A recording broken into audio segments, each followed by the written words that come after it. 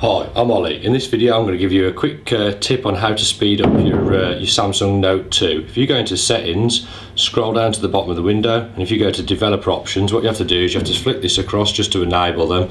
What you've got, you just OK this here, and what you've got, if you scroll right down, is you've got these three that we're interested in. You've got window animation scale, transition animation scale, and animator duration scale. Now what this is, it's the timing for the animation.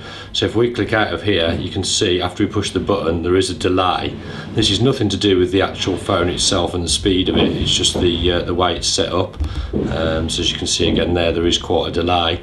So if we go to settings, again into the developer options, scroll down, it's about halfway down. If you set this to off, and off in here and also off in here, when you push the home button you can see, if we just go into there's hardly any delay at all. That is pretty much instant.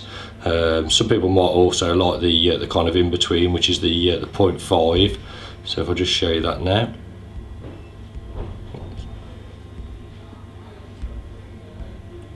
then when we push the button it's hardly any delay, you just get that very small animation.